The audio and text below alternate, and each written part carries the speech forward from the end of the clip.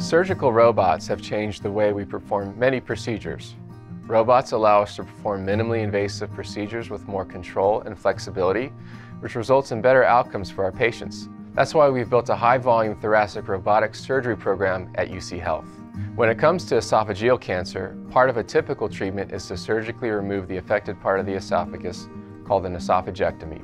We can do this with the traditional open surgery, but today we almost always use a surgical robot because it is the most advanced way to perform this procedure. We perform esophagectomies by entering the chest and abdomen, and for some cases we enter the neck as well. This is called a 3-incision esophagectomy, which we would do if the tumor is higher up in the esophagus. The surgical robot helps us to achieve a negative margin when removing tumors and helps us to resect the digestive tract.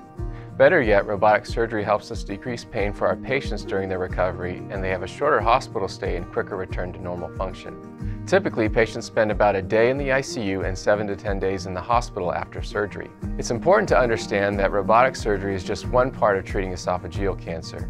We consider multiple modalities including chemotherapy, radiation, and surgery. Depending on the type, stage, and location of the cancer, we can include all 3 modalities. More advanced cases are treated first with chemotherapy and radiation and then followed up with surgical resection in the appropriate patients. Multiple studies have shown that for these types of complex disease processes and treatment strategies, the best outcomes are achieved in high-volume institutions that use a multidisciplinary approach like we offer here at UCHealth. You'll be treated by a team that specializes in esophageal cancer, including medical oncologists, radiation oncologists, surgeons, and nutritionists.